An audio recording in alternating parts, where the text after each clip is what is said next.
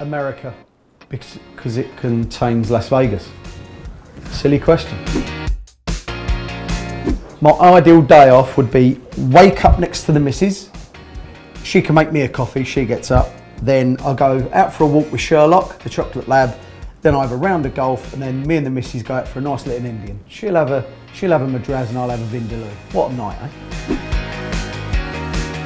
Used to be Colin Lloyd, but I'm going off him pretty quickly. I like Kevin Painter because he's just a lunatic. As for now, I've got a soft spot for Michael Van Gerwen. I just like the man. Him and Barney, I don't know, they're just a bit of fun to be around. This is a tough one. Can I pick two? Is that all right?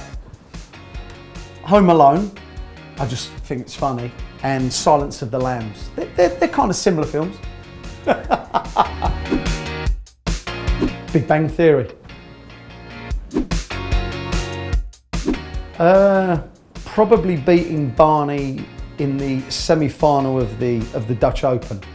It just resonates. It was what I think made me a decent player. I didn't think I could act someone that good over that long a format, which was 9 sets at the time.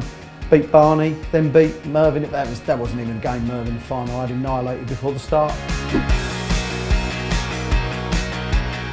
It has to be, I was in the commentary box, it has to be the semi-final of the Grand Slam a few years ago now with Phil Taylor and Adrian Lewis. There was 32 180s, there was 24 legs. It was mesmeric. It was literally laughable. Was the Circus Tavern, but that's kind of gone, which is such a shame. Has to be the Winter Gardens, different class. Golf, without a doubt. I'm as good at golf as I'm at darts, which is pretty average. Tottenham Hotspur-ish. Oh, that's a cracker, that. Favourite sports person? I'm gonna. Do you know what? Michael Johnson, the athlete. Everything he did was pure class. It was different. He was told that he was going to be not quick enough because of his style of running.